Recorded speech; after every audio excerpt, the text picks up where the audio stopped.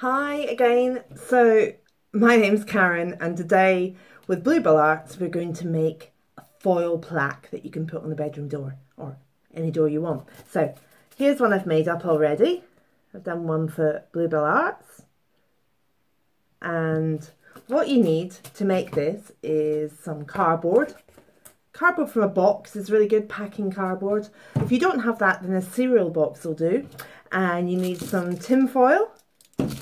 You need a pair of scissors, some white glue, PVA, school glue, anything you have, and a little bit of toilet roll, a brush, and some paint.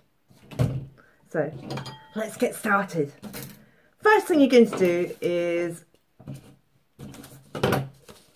find your cardboard. Now, you want two pieces of cardboard and you want to cut them so they're just the same shape, and we'll go back to those in a moment. And then you want to think of a design. Now, the best designs to do for these, because you're putting tin foil over the top, is a design a bit like a stencil, so you want all little sections in it. So you can see with this one, I've done the letters separately, I've cut out of cardboard, and I've done the Bluebell separately too. So this time I'm going to try and do an owl. So I'm going to do the top part of the owl, the eyes, the beak, and a little bit of wings and feathers. Very simple. Now, if you're unsure and you need some ideas, if you Google some simple stencils, it'll give you ideas of what to do. So I'm going to do this. Now, if you draw it out on a piece of paper first and do it in pencil, then you can do it in a dark pen afterwards, just to follow all of your shapes. Doesn't matter if you make any mistakes, because there are no mistakes when you do things like this. Just have fun with it. So I'm going to do some little feathery shapes as well, just to show you. There we go. Really simple. I'm doing an owl. I'm going to put it on my bedroom door so no one wakes me up. Okay. So that's my owl design. Once I've done that, I'm going to cut this piece of card. I'm going to get ready for the next bit. Now, because I want to have a frame around my plaque, I'm going to draw that out. Now, you can use a ruler and make it really precise, but I'm just going to draw it. You want just a little bit for a frame. I'm going to just draw it really quickly just to show you, but you can use a ruler and get it nice and straight. So that is my frame.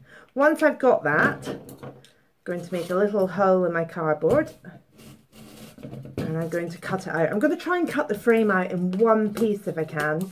If you need help with this, I'm sure there'll be someone, an adult, that can give you a hand with it. But basically, you want to cut this out in one piece if you can. If you can't, don't worry, because you're going to be gluing it on anyway, but one piece just makes it a little bit easier. There we go. So that's this part. That is my frame. Once I've got that part to the frame, what I'm going to do is I'm going to PVA on it, white glue. Put glue along all the edges of that, and going to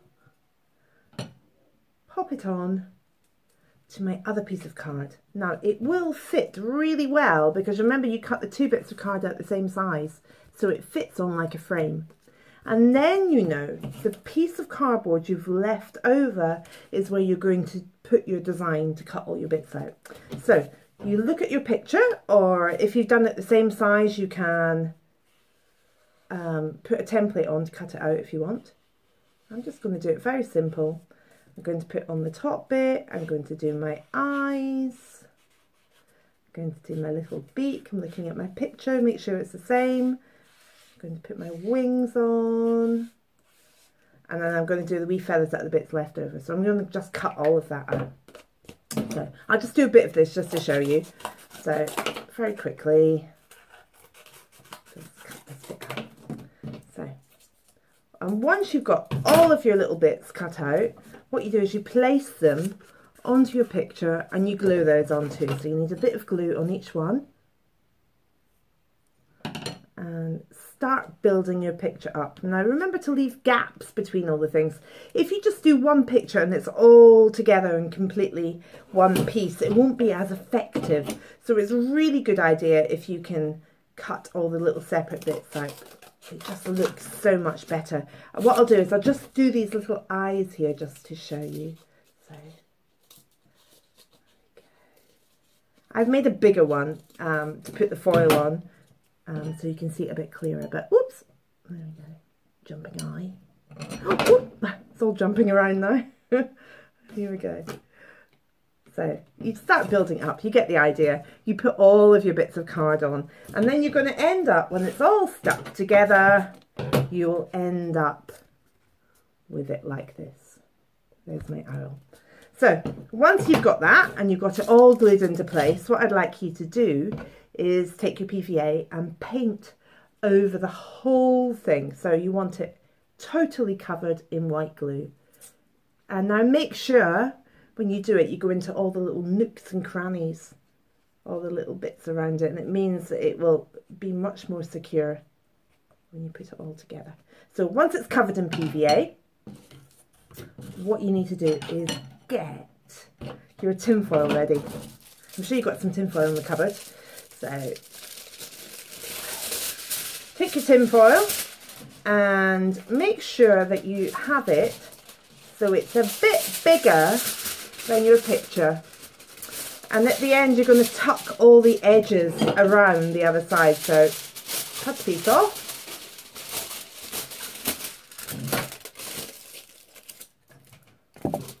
and now we're ready. So lay your tinfoil over the top and gently press it down, and then what you're going to do is you're going to take your piece of tissue paper and you're going to start pushing all the designs in. So if you rub very gently, now don't be too harsh because you don't want to rip your tinfoil, as you rub all over it. Now sometimes if you've got a dry brush as well, you might want to use that. That will help you get into the little areas as well. And you want to do it over your whole picture, and you'll start to see that the relief bits, the bits that you sat up, will all start to fall in place. Now take a little bit of time over this, because if you spend a bit of time and you make sure all the creases are really well in place, then at the end, when you put the paint on, it's going to pick up much more of your design.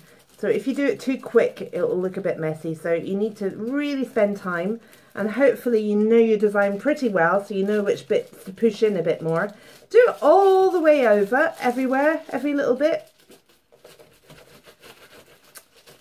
And you have to be so gentle because you don't want to rip your foil. And then once you've done that, what you want to do is you want to paint it. Now to paint it, you can use normal acrylic paint, poster paint, whatever that you have, any paint that you happen to have even. Watercolour is not so good, but what you do want to do with your paint is you want to put a little bit of water in it. It just really helps when you put it together, and once you've got it, then just start painting over your design. Paint over absolutely everything.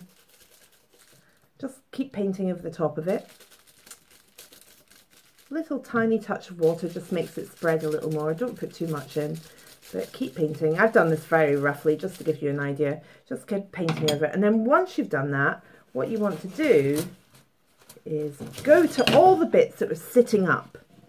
And the bits that are sitting up, you very gently just wipe the paint off. So keep it all, so it keeps it all around the outsides. Very gently wipe it off, all the relief bits. And when you get to the end of it, you'll see that the bits that are sitting out stand out with your silver foil, and the bits in the background are where your colour is. And you can do any design you want. Think of something really good, but remember you can Google the stencil art designs and you can find something that you like. And I hope you have lots of fun.